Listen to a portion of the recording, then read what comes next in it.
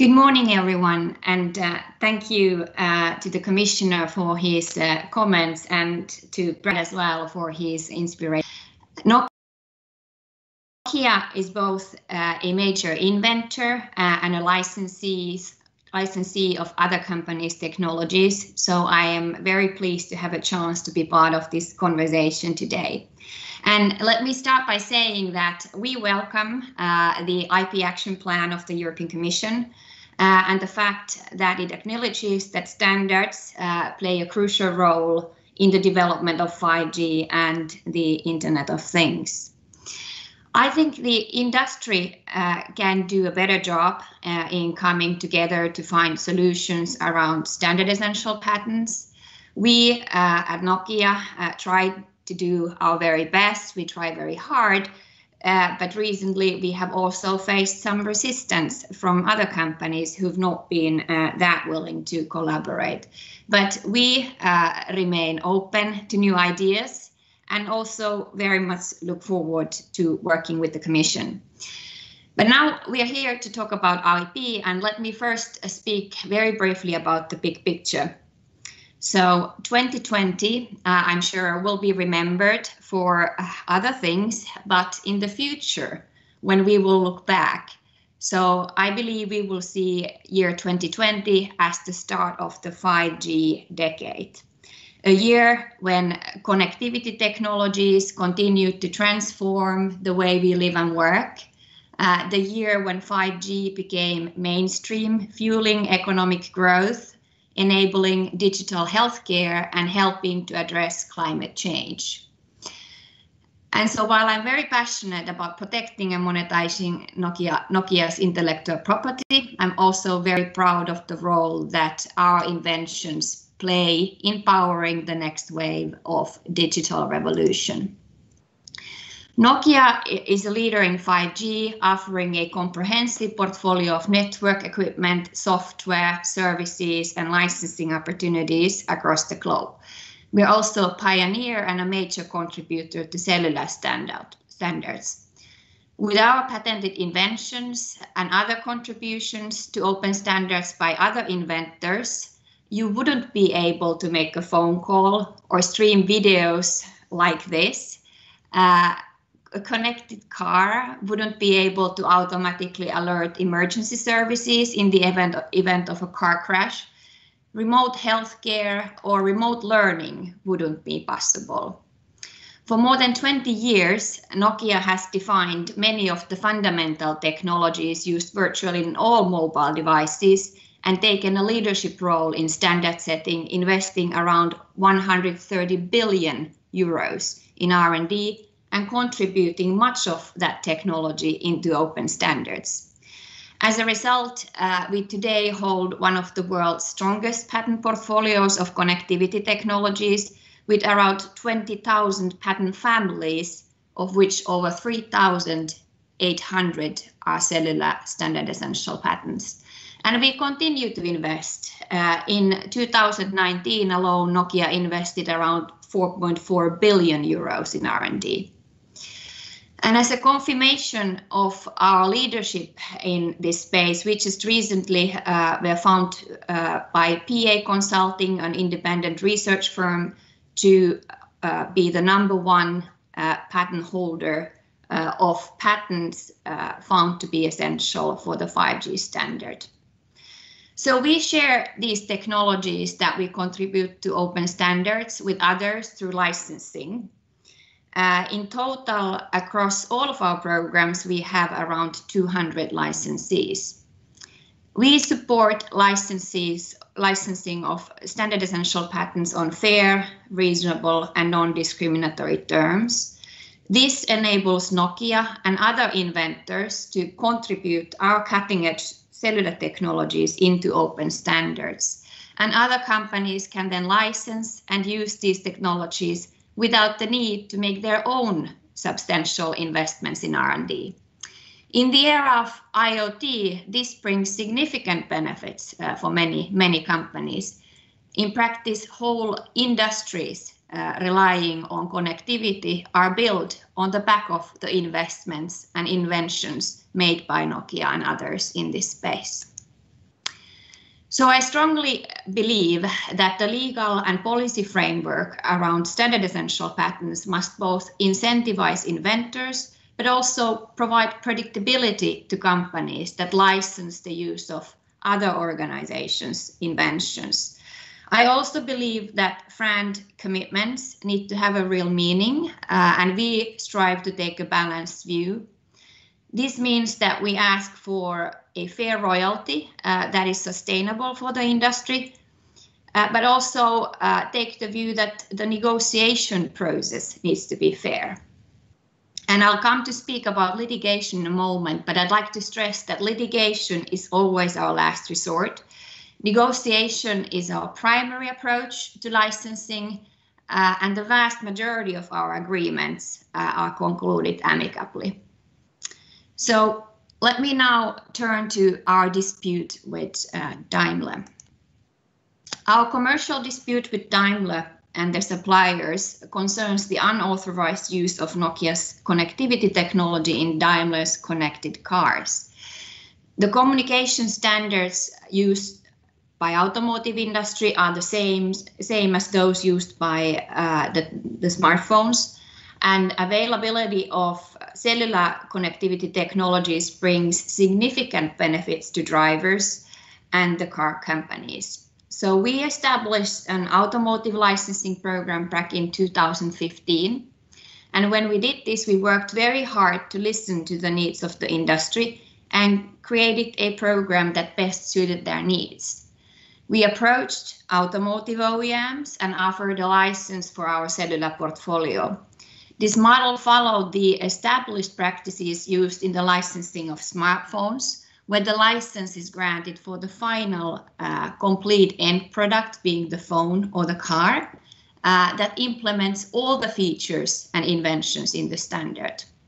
In this model, while the license is granted on the final level in the value chain, meaning the car as opposed to the components in the car, the entire value chain, including the components, gets access to the standardized technologies through so-called have-made rights, that are rights for the car maker to use standard compliant components in the connected car.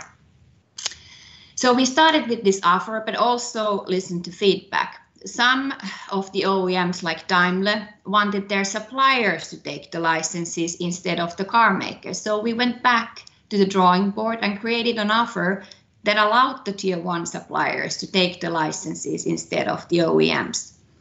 Some car makers wanted to have a collective licensing solution in the form of a pool.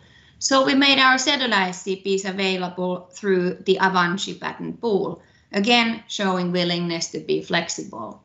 So in summary, we have 3 offers available that stand open for licenses today. A direct license to the car makers, a direct license to the tier 1 suppliers, and a license to Nokia's portfolio as part of the offering of the Avanci pool.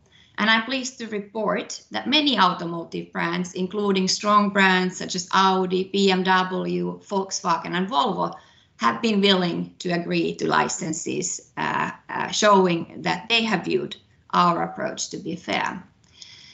Daimler in this regard has been an exception. After we made these 3 offers available and approached Daimler and its suppliers seeking amicable negotiations, they filed complaints with the European Commission, alleging that Nokia was refusing to license its standard essential patents, which obviously was not true, given that Nokia had made these offers available, including the offers to the suppliers. In parallel, they refused to agree to take a license from Nokia, and also their suppliers refused to agree to licenses, and both refrained from making offers. So we were faced with a wall of unwilling behavior by both Daimler and its suppliers, leaving us with no choice but to sue Daimler in Germany for patent infringement with several of our patents. The regional courts in Mannheim and Munich ruled fully in our favor earlier this year. Both courts found that Nokia has acted fairly and not abusively, and that fair offers have been made available. and that Daimler was using Nokia's patents without authorization and has clearly been unwilling to engage in discussions. The Munich court also found that not only Daimler but also its suppliers had been unwilling to take licenses on fair terms. So both courts issued an injunction against Daimler, and these cases are currently with the appeals court. Last week, the court in Düsseldorf found that Daimler is infringing Nokia's patents, the third court now in Germany, but decided to suspend those proceedings while it seeks clarification from the European Court of Justice on a number of legal questions. So while these questions raised by the Düsseldorf court, in particular whether Daimler or its supplier should take the license, are interesting academic questions, I doubt whether this referral will actually help to resolve our commercial dispute, given that fair offers are overly available to Daimler and its suppliers. So in conclusion, with the findings from all of these three courts, it is now crystal clear that Daimler's cars use Nokia's inventions and that they need a license. And despite of this referral, the question is merely now that who agrees to these licenses, whether it's Daimler or its tier 1 suppliers, and when do they agree. Our offers remain open on the terms confirmed fair by the courts, and they are open to Daimler as well as the tier 1 suppliers. My message to industrial companies is that I think that the whole industry and consumers would be far better served if companies work together and focused on their efforts on bringing innovation to consumers rather than fighting in courts. So I invite my colleagues to come to negotiation table and negotiate in good faith, and we promise to do the same. I really hope that Daimler moves to do the right thing and agrees on a license promptly. And my message to the competition authorities and courts is as follows. I think that competition laws have an important role to play in protecting consumers and addressing severe anti-competitive behaviors. But fair attempts by innovators to collect royalties on frank terms from unwilling licensees are not such situations. The rules that already exist today from previous referrals to the European Court of Justice make this very clear. And I don't think that we should allow competition laws to be misused as a tool in commercial disputes. It is also important to note that very often those who resist licensing the most are some of the most powerful companies in the world and use their market power against their suppliers and inventors. And when I look at the matter from the competition law competition point of view, I do think that it would be a healthier outcome for the industry if the end product manufacturer who gets the most profits from using these technologies at least took part in sharing the fair royalty cost instead of forcing that cost burden solely to its suppliers. So I hope the Commission rejects the complaints filed against Nokia. Not closing a file when the standard essential patent holder has clearly and demonstrably followed through its obligations under EU laws reduces legal certainty and sends a wrong signal to the IPR community. One final point which I want to be very clear about. Our aim is not to stop the sales of Daimler's cars. We want as many car companies as possible to be able to share the benefits of connected driving with customers. All we ask for is a fair reward for the use of our technologies. This will help to fund future research in 5G, 6G, and beyond. Thank you for listening.